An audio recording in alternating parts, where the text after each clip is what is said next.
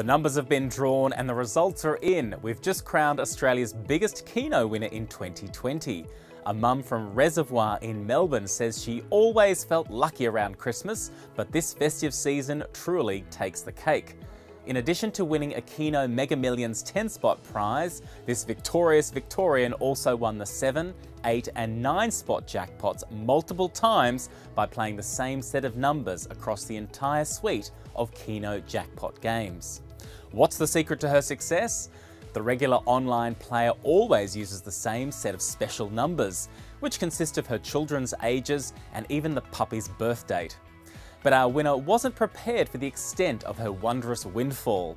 She said she thought she was going to have a heart attack when she checked the Keno app.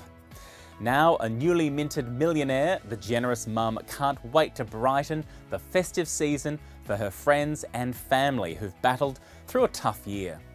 "We've had a few hard Christmases, but no one's having a hard Christmas this year," she declared, adding, "I'm going to be their angel this Christmas."